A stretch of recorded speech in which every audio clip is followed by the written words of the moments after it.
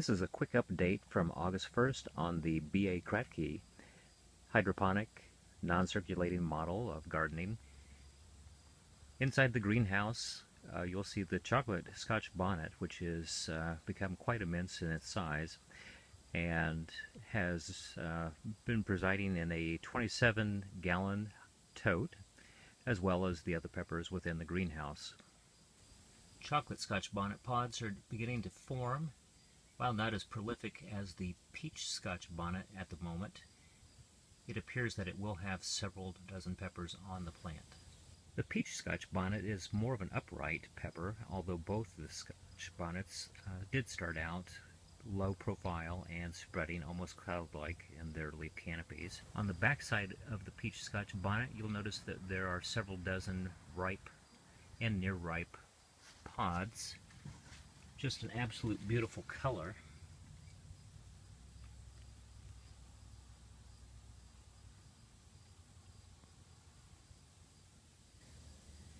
This ahi pineapple plant is coated with green pods, none of which have ripened yet.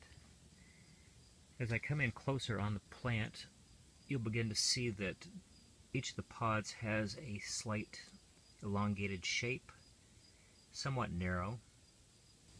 The white peach pepper in the back of the greenhouse is soon going to be 6 feet in height. It too has a number of green pods upon the plant. Shapes are very interesting in appearance. The ahi fantasy plant that is beside the white peach pepper literally has dozens of pods, several of which are becoming ripe and turning yellow.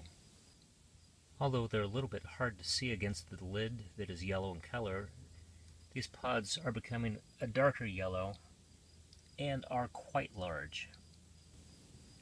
The Sugar Rush peach pepper is continuing to grow in height. I've picked about 29 peppers, and the plant still has several others that are beneath the canopy. Here you can see that the pods themselves do have a decent size to them.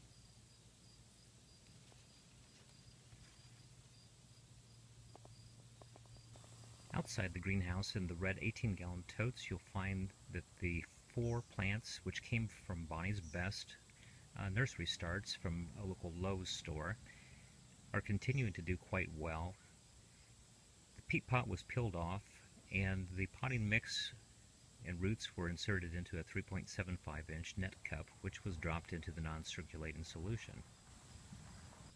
I've picked about 9 of these large pods off, and currently there are close to 12 to 15 pods which I have not even begun to pick yet.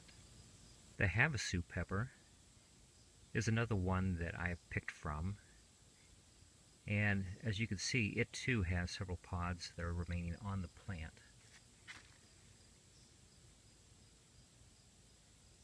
They start a nice white color and then transition more into an orange-red color. The peppers on this Thai dragon are just beginning to turn color.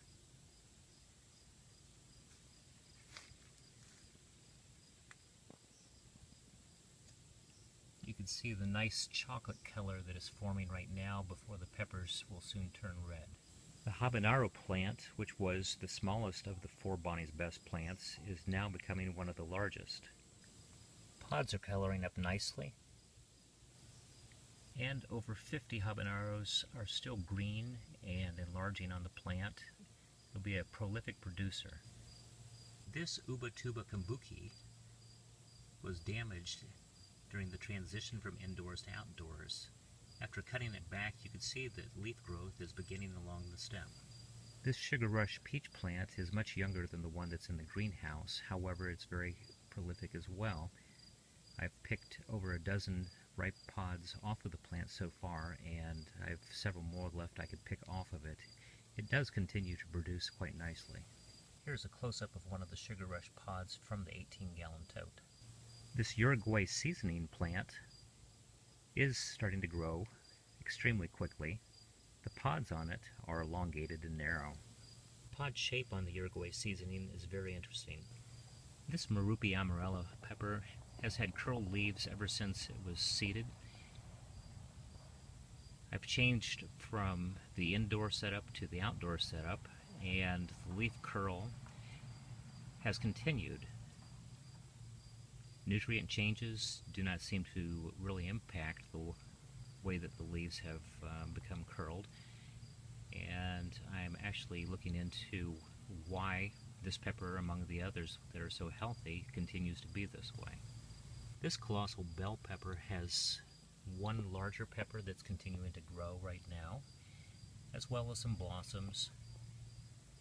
The Butch Tea Scorpion pepper that is growing in the 32-gallon container did have several ripe pods on it. I did pick off approximately 13 of these pods to make some sauce the other day. The ghost pepper plant beside it does have a few pods that are remaining on it. However, yesterday I did pick off around 20 of these pods to make sauce. This is a close-up of one of the red ghost peppers that's on the plant.